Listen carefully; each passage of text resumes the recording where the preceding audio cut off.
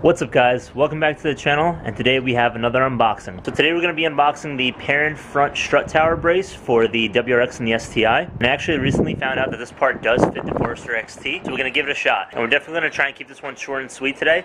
So I'm just going to unbox it for you guys and we'll throw it out in the car. And for those of you who want the part number, it's right there. Alright, so here's an up-close look at the strut tower bar. So the part number that I showed you guys before, it ends in RD right over here, so that just means that it's red. It does come in other colors as well. There's black, there's lime green. I think they're also coming out with like a teal one. So it's looking pretty good. So first thing we're going to start off with is a 12mm socket. We have our ratchet right over here, and we also have this little angle adapter.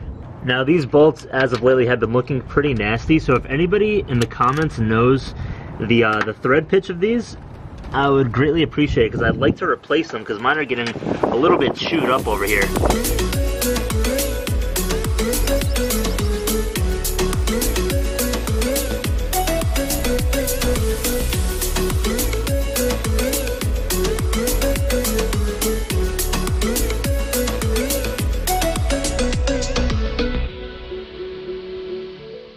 So with my setup here, it might be a little bit of a pain in the ass to get it in there. The intercooler kind of rises up a little bit high, so it's kind of making contact there. So we're going to try and muscle it in there a little bit. And one thing that I forgot, it only takes 2 of the holes over here to go into it. It doesn't actually take 3 like the Cusco one, so we didn't even need to loosen up that third one. You know what? One thing that I'm noticing is that Perrin has a bunch of Allen keyholes over here, so maybe I'm supposed to loosen those up and it might make my job a little bit easier. Yeah, you know what? It really helps to read the directions sometimes. Stupid! Alright, so now with the proper approach, we're taking our 4mm Allen key. We're going to go ahead and loosen all these up.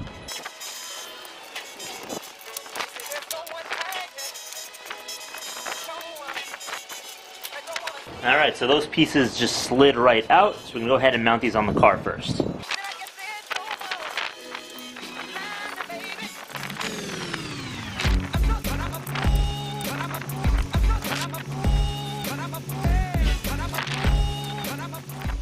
Alright, so we actually had to switch out to a thinner 12mm, so good thing I just bought this set so we can get this in the hole, because the other one was a little bit too fat.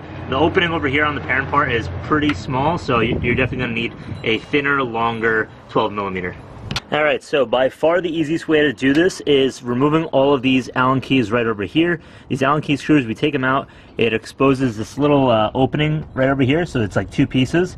You sit the bar right into it, and then you tighten these down. So I started with the driver's side, made my way to the passenger side. One thing I have to warn you guys about is that this bar is not big intercooler friendly, so it does make a little bit of contact with the intercooler. We're going to find a solution for that. We'll probably just put some like felt tape at the top of that or something. I don't know actually if the other piece of the Mishimoto airbox or like the duct is going to fit now, because it's like pretty much touching it there. Like there's like almost no space, and it does also on this side. It does kind of touch the firewall a little bit, so hopefully we don't get too much rattling or any rattling at all. But I'm going to go ahead and tighten this all down, see how well it fits, see if we have any more fitment issues, and I'll keep you guys posted in just a second. So everything is torqued down now, and surely enough, as soon as I started torquing everything down, the bar kind of just fell right into place right behind the intercooler.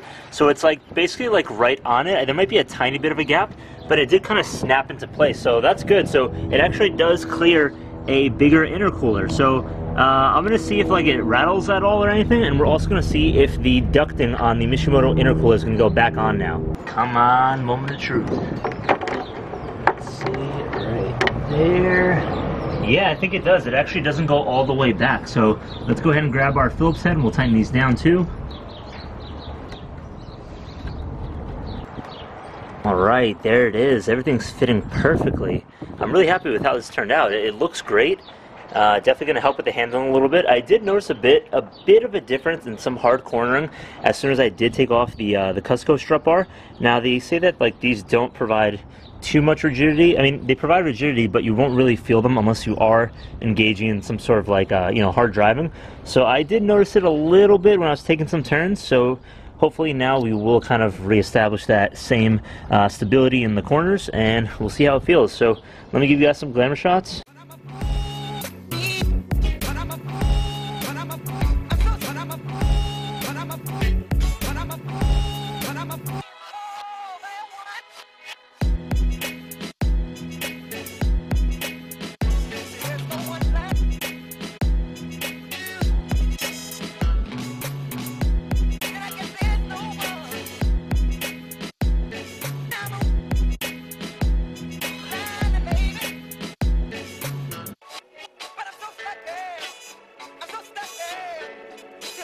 Let the